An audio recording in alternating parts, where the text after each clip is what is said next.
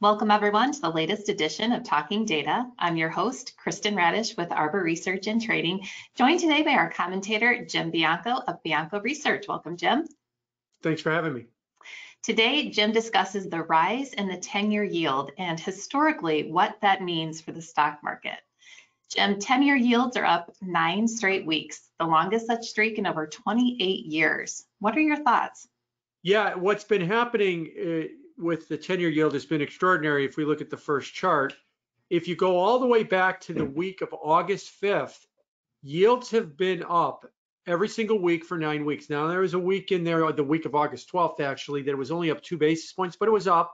And last week, we're recording on October 4th. So the week ending September 30th, the quarter end, it was up 14 basis points for that week as well. So this is something that we haven't seen, as you mentioned, in quite a while. And what happens next?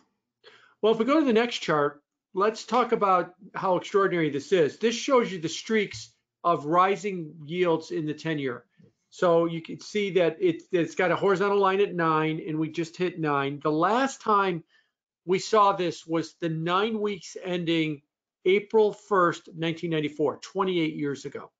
And before that was the 9 weeks ending October 16th, 1987. And then before that was, it actually extended to 12 weeks. And that was the longest streak ever in 1984. So this is only the 4th time in 41 years, because this chart goes back to September of 1981, the start of the great bull market in bonds. So over that, I've argued actually it ended in 2020, but since that period, this has only happened 4 times, 3 other times other than this one. So what we're seeing in the bond market has been quite extraordinary. And what does it mean? So if we go to the next chart, and the next chart is the stock market. The stock market really has not performed well at all during this period. It peaked the week of August 16th. The week of August 5th is when this streak started. Give the stock market 2 weeks to figure out we were in a higher yield environment, and it's been falling all throughout this, and it's been accelerating. I would argue to you that what we're seeing here is we're at the point now that the stock market can't take higher rates anymore. So that the 9-week period we've seen now, we've set new, nearly 2-year lows in the stock market through last week. Let me go with history before I talk about what's happening the week we're recording. The week ending April 1st of 1994, the following week, the stock market was down 3.2%. Now that doesn't sound like a lot by today's standards, but that was the biggest weekly decline in the stock market in 3.5 years. The prior time that we had 9 weeks ended before that, it's the week ending October 16th, 1987. The following week was the stock market crash of 87. October 19th, Monday, October 19th, the stock market was down 22%. Its worst one day in history, and it finished that whole week down 12%. And prior to that, the bond market did rise in yield for 12 straight weeks into May 25th, 1984. But from week 9 to week 12, the stock market fell every single week, all those 4 weeks. And combined, it was down 5% over that 4-week period.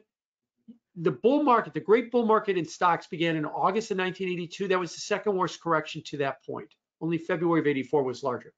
So what is it that I'm trying to say? When you get to a 9-week move like we've seen in yields, the stock market can't take it. If yields go up, it crashes, and then it stops yields from rising. That's what happened in 94. It's certainly what happened in 87. And to some extent, you could argue, depending on your definition of crash, that's what happened in 1984. It kept selling off as yields went up. Now that brings us to this week. We're recording on Tuesday afternoon, October 4th. The stock market is roaring ahead, up 5%. But what else is happening too is yields are down. At one point yesterday, the 5-year yield, to switch my maturities a little bit, was down 30 basis points intraday. So the stock market did not have to crash to get yields to stop going up. They did it on their own. And the stock market is responding with a huge positive gain. So what does that mean? Stocks are a lagging indicator of bonds. They're not always going to be a lagging indicator of bonds, but they are now. If bond yields stop going down, and they have been for Monday and half of Tuesday, I think the stock market stalls. If bond yields start back up, and remember, later this week, we get the payroll report. Maybe it's another hot payroll report. They've been more than likely, more times than not, the payroll reports have been coming in stronger than expected. But maybe what we see with the payroll report is another hot number. We see a big rise in yields. Stock market won't handle that well. I think we're at the breaking point for the market, the stock market, when it comes to rising yields. The reprieve this week is yields are falling on their own. The stock market didn't have to crash like 87 or 94 in order to get yields to stop rising.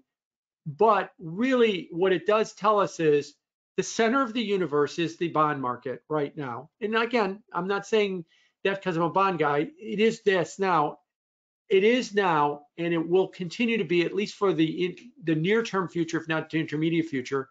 And the direction of interest rates is going to determine the direction of a lot of other things. Right now, the direction of rates is down, and so the stock market's taking it well. If that reverses, I would expect the stock market to reverse as well.